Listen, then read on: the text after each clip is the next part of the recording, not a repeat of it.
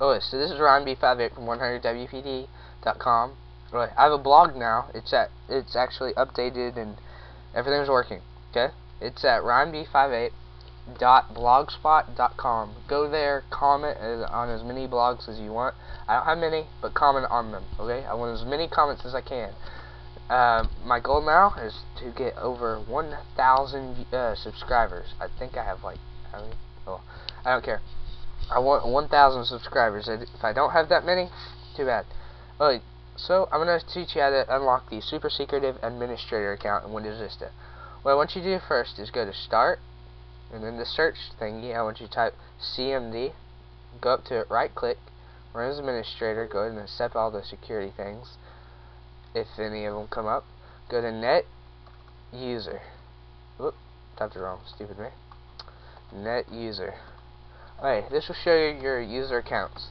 You have your username, guest account, and administrator account. You don't see this administrator account yet.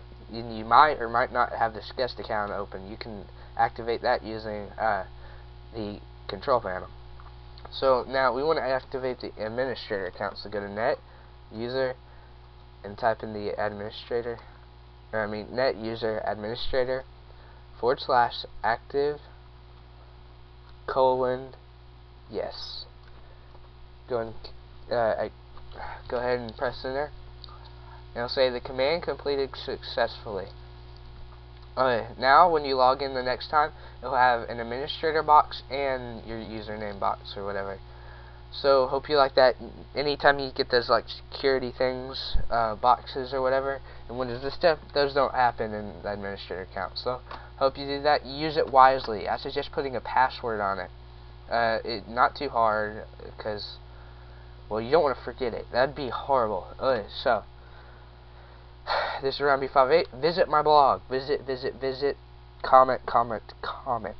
Okay, this is RyanB58. Thanks.